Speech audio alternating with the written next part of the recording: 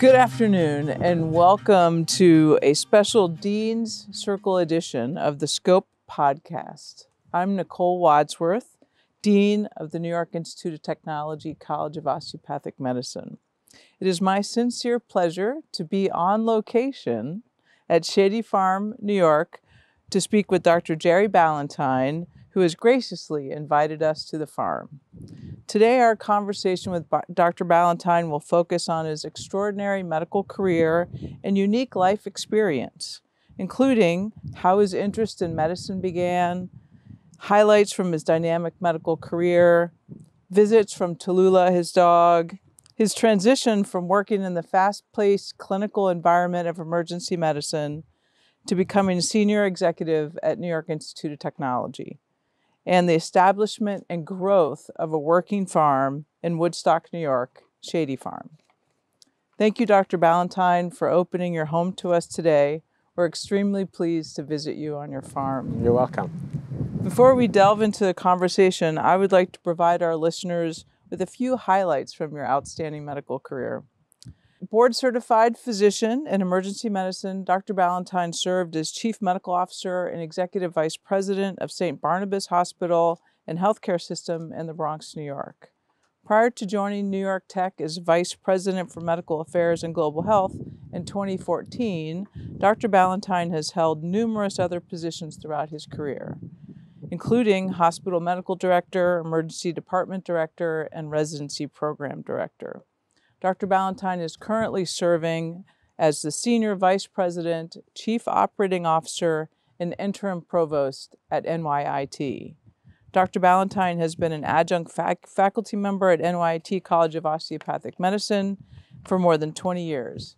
In 2009, he was appointed Chief of the Emergency Medicine Division within the Department of Clinical Specialties and was appointed a faculty associate in the Center for Global Health. Dr. Balentine has authored and edited many web and textbook chapters and was medical editor of the New York Medical Journal. He is also a medical author and editor for WebMD Network. Dr. Balentine's research interests throughout his career has centered on the patient and student experience. His current area of focus are on non-academic interventions with medical students to help them increase empathy and decrease burnout, esports, and the role medical providers play in preventing chronic and acute injuries. In the past few years, Dr. Balentine and his wife, Victoria Balentine, have established the beautiful Shady Farm in New York, a growing farm in upstate New York that has joyfully houses a robust group of animals. You've already seen Tallulah, also including goats, chickens, and his dedicated herding dogs. The farm also has a robust vegetable garden, offers goat yoga sessions, check it out on the website, and delicious goat cheese and yogurts, fresh eggs, and vegetables. Wow, Dr. Balentine, I'm kind of tired just talking about all. That's just amazing. So let's kick off into the interview. And can you share with us a little bit about your background and training in healthcare and how your interest in medicine began? Well, my interest in medicine really began because my dad always wanted to be a physician. Growing up in Alabama, relatively poor, he was not able to afford to even go to college. So ever since I was a little boy, he would say to me, "Oh, Jerry, you're going to be a doctor." So in many ways, I had no choice. I actually had other fields that I would have preferred to go into, but when your dad tells you that every single day of the week, you do it for your dad. So that's how I got interested in it. And then it turned out to be just a perfect field for me and for my interests. Wonderful. So one of the big focuses at NYTCOM is really wellness, and we spend a lot of time and energy on helping students appreciate that and understand the importance of their career. So I'm curious, how did you incorporate personal wellness throughout your medical career, particularly as you were practicing as a physician? I would say I went through different phases. So when I became a resident, as you know, that's an incredible stressful time because you really have very little control over your schedule and all your time. And at the same time, you're for the first time responsible for patients. And you see a lot of, I trained at a level 1 trauma center in emergency medicine, so I saw an immense amount of death and suffering and pain. And I actually started writing. So I would write, when I'd come home, I would just write about my day, whether it was like a short story or poetry or something else. That's how I first got involved in it. And before coming to medical school, I was a lifeguard, and there you had to train a lot. So you'd swim every day, you'd run every day.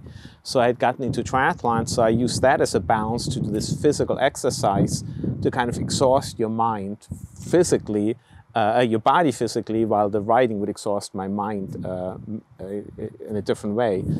And then going through it, when I became medical director, I was confronted with a lot of physicians who had alcohol problems, drug problems. And as medical director of the hospital, I was always the one who had to confront them and say to them, hey, we think you have a problem, and help them. So I slowly got very interested in how you can do this and how you can help other people, other physicians specifically. And it became very clear that the continuum of medical education actually is not interested in helping you, right? So you get accepted to medical school, and what do you get told in most medical schools? Sit down and study, and just study. Just study more, study a little bit more. Nobody tells you, oh, go out running or do something for yourself. Then you become a resident, and it's even worse. I mean, you remember 100 hours, 120 hours working, people just telling you it's Saturday, you need to come in. And then when you start your own practice, there's a new stress. Now you have a family, you might have babies, and you still haven't learned how to deal with stress. So that's why I think the importance is to start on the first day of medical school saying to people, if you're not healthy, if you're not well, if you're not happy, you're not going to be a great physician. So work on that while you're learning all the other things as well. Thank you for that. And I couldn't agree with you more. I think it's so critical, and being able to start that early in the medical career is I think, really beneficial. I do think, sort of like being a parent, though, it won't be appreciated until really down the road. So we'll see what happens. When you made the decision to transition from full-time emergency medicine into the clinical setting, what prompted that? I always assumed I would be an emergency medicine physician, and became a residency program director, which was always my dream. That's what I thought I would do for the rest of my medical career. And then one day, I was sitting with the two people who were the department chair and the vice chair, and I was kind of number 3.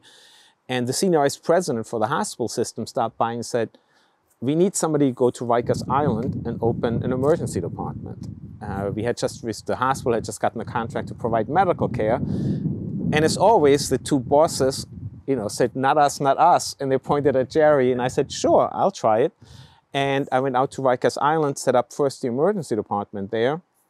And then the senior vice president asked me to go down and set up the Manhattan House of Detention, the healthcare there.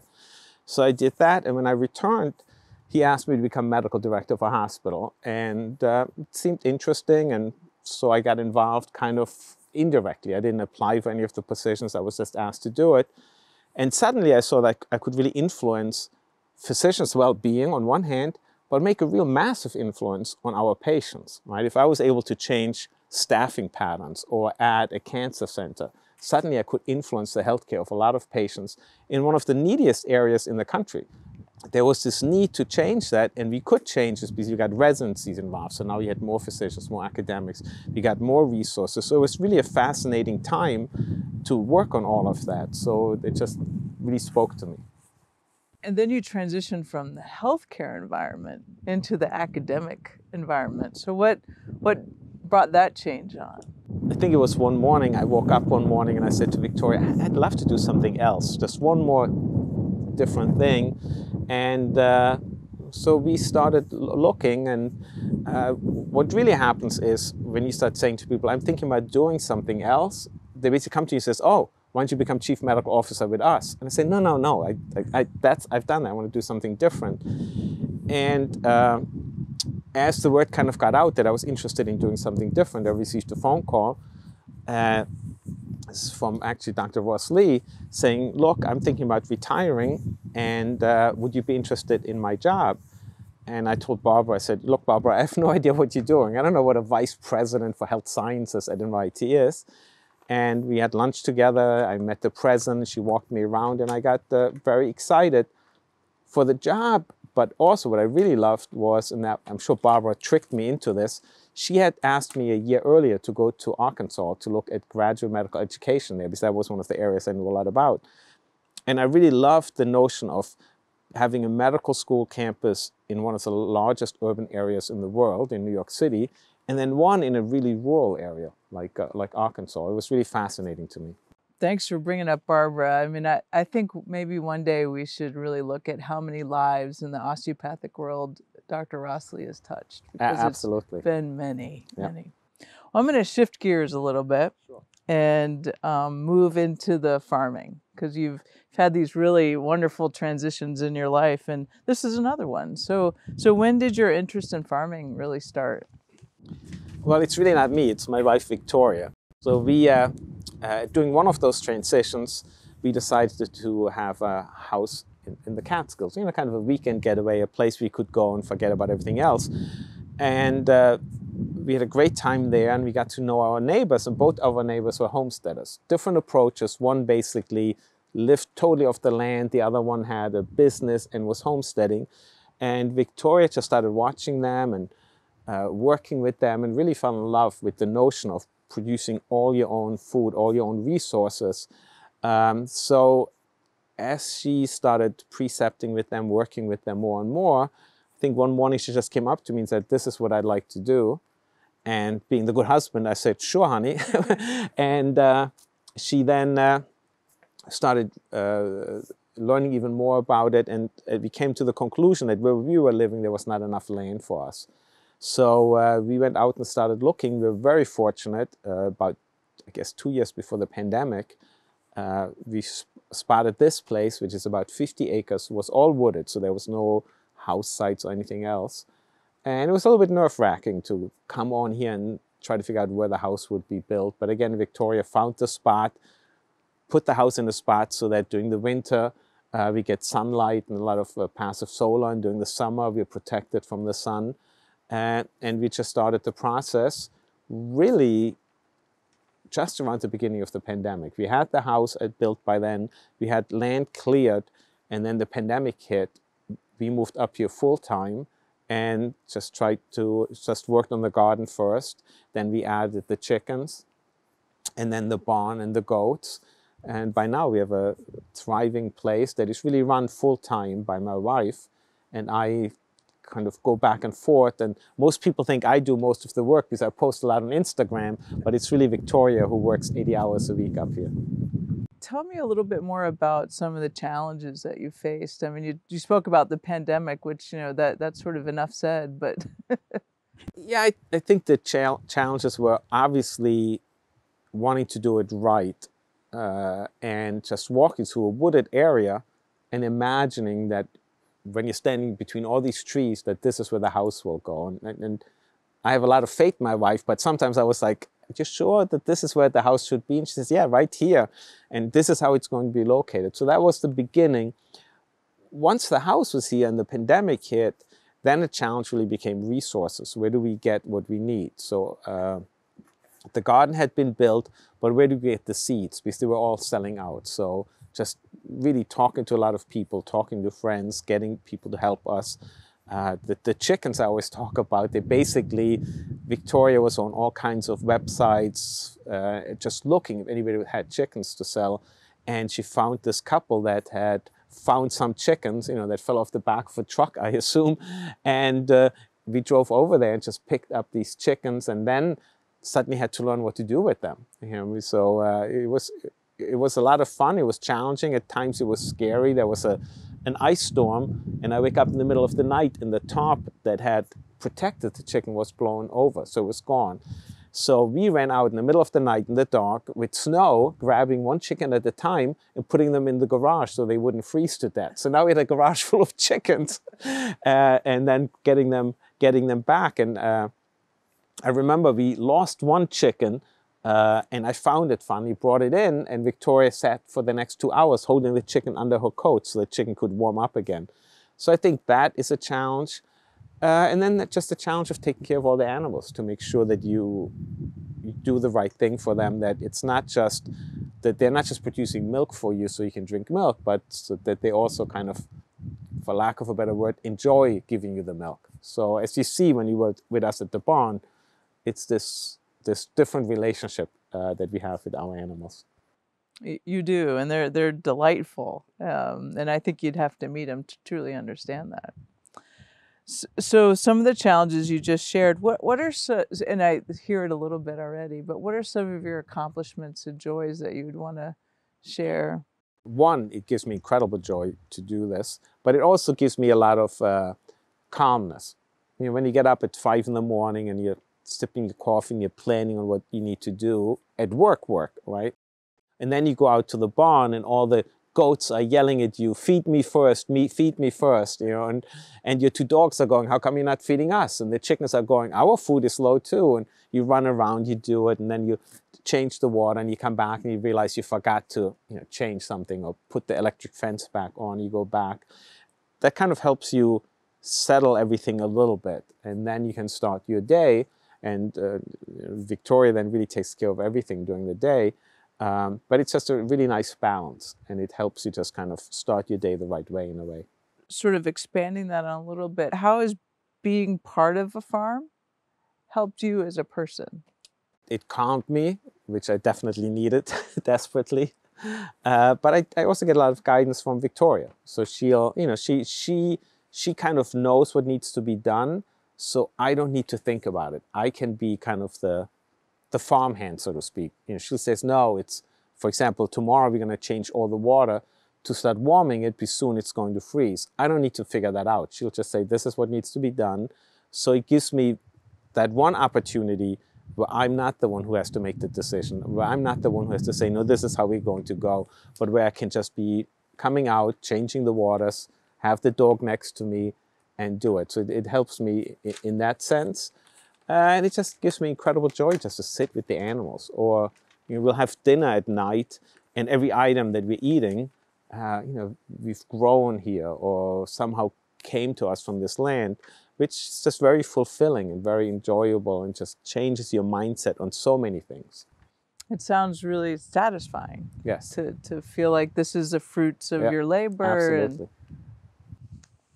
So, expanding on that just a little bit more, what other new skills have you developed during your time at working on the farm? So I grew up, because my dad wanted me to be a doctor. He never would let me do any physical work. So my dad had a small company that always needed help, and he would say, no, Jerry, you know, you should not learn this stuff. You're going to be a doctor. So I had no skills whatsoever. I mean, I had medical skills and leadership skills and management skills, but no skills. So every skill, you know, the first time in my life that I actually owned an electric drill is up here. And, you know, reading about it, looking at YouTube videos, making sure you don't penetrate your hand and therefore end your medical career. And then, but the fascinating thing is then you learn and you're like, oh, okay, I can do this. I think what I'm proudest of is actually my skills to build fences now. So, because we need a lot of fencing. We need fencing for the dogs, we need fencing for the goats, we need fencing for the garden and for the other items so that the deer don't get in. That's really a skill that I learned by, you know, reading about it, talking to friends, and every fence you see on this property, except one, the really tall one over there that was built during the pandemic by someone else, I built together with Victoria. And that, I think, is something that's, to me, very satisfying. Every time I drive by, I look at it and say, oh, it's still standing. I'm a fence building genius. Oh, that's great. So you shared a little bit about how your day starts here, and it kind of grounds you as you get ready to take on your duties at school, as you work through the morning. But what kind of things you like to do after the day is done and all the animals are fed and you've finished that last email? Well, I think what I really love to do is sit where we're sitting right now. So Victoria would sit over there, I'll sit here, and we just look out at this beautiful view. The sun has just set, and we just talk about everything and anything, and usually about animals, right? Oh, Minnie didn't eat that much today. We got to check her tomorrow. Or, what's going on with Tallulah? She's laying under there and she's not moving as much. So we love doing that. Well, I love doing it. I hope she does too.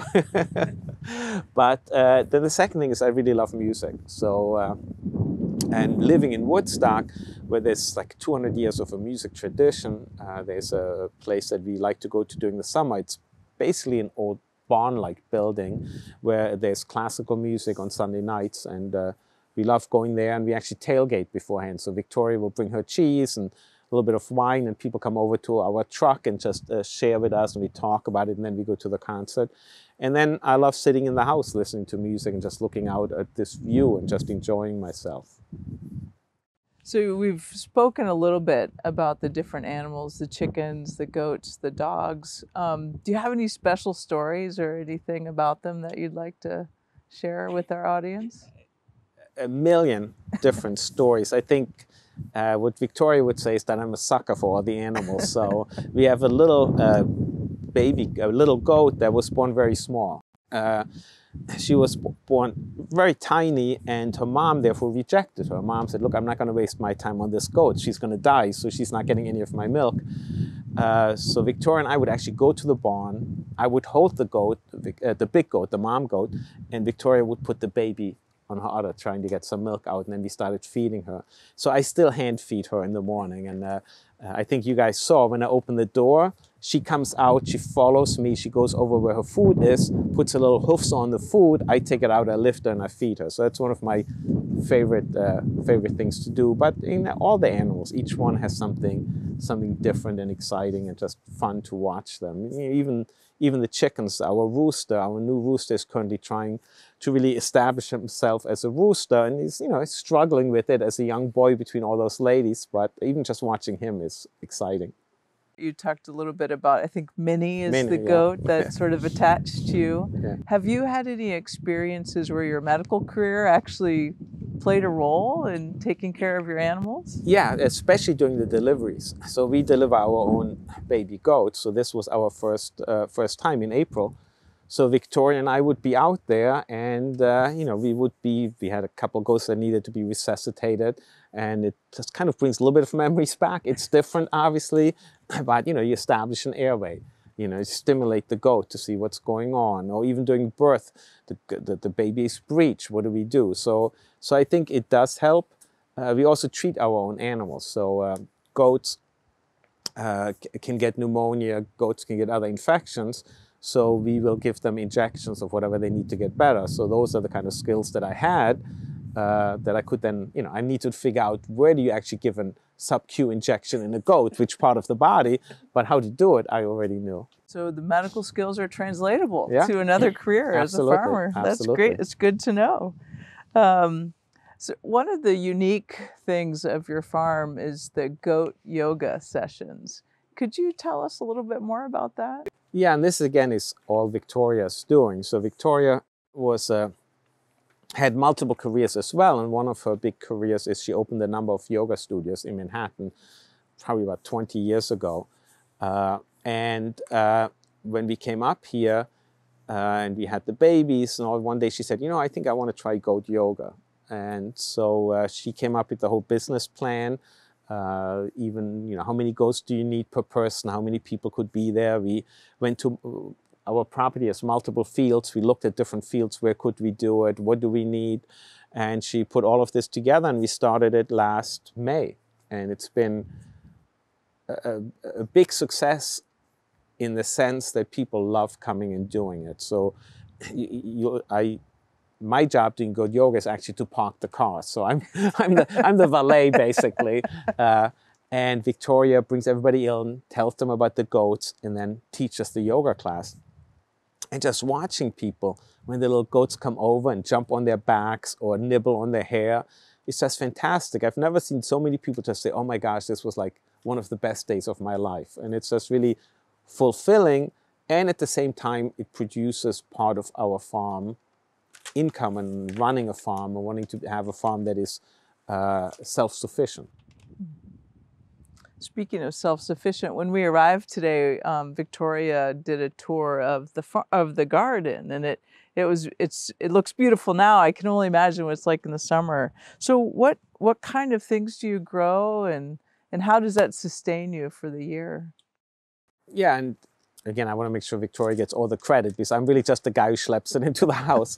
So she has the plan. So she has a whole log where everything goes, and it's seasonal planting. So we plant some things very early in the spring that we'll eat in the summer, and then we plant other things that will be really harvested late fall. We bring it into the house, we let it cure there, then we put in our root cellar, and some of those items we'll eat January, February, March, and April before the next harvest really comes to sustain ourselves through the winter. Now, we obviously also go out to the store and buy other things as well, but I would say most of the vegetables we eat all year round are really ours. Most of the, if not all of the salads are all year round, and most of the protein is really either something that we trade for with other farmers, or we're involved with growing them on other farms. Our farm is a no-kill farm, so we don't kill any of our animals, but obviously protein needs to come from somewhere. So some of our farmers' friends do have animals that then will be slaughtered and come to us, and we're often involved in that process. Especially Victoria will be there just to give us the opportunity that really everything is kind of a closed loop. Well, Dr. Balentine, I just want to thank you so much for spending the time with us, sharing your really phenomenal career, and I think medical career, farmer career, administrator career. Is there any sort of parting comments you'd like to share with us? No, I started off by saying that my dad wanted me to be a doctor. But I have to say, it's one of the best careers ever. And I think, the medical students who are just starting their career, or some of us who are towards the end of our careers, it is a really fulfilling field because you can help people. You can help people in any setting, no matter what happens. Whether you're on a cruise ship as the cruise doctor, or you work in a busy emergency department in the South Bronx, you're always there. You can always help people. You have this incredible skill set to just do good. And that's, I think that's a real blessing. So anybody who's in healthcare, I just think is just very fortunate. Well, thank you. And certainly you really help epitomize taking care of yourself so that you can take care of others. And I really appreciate that in you and that skill. So thank you. Thank you to Victoria for having us here today and sharing all this. And I can't wait for our next conversation. Thank you, Nicole.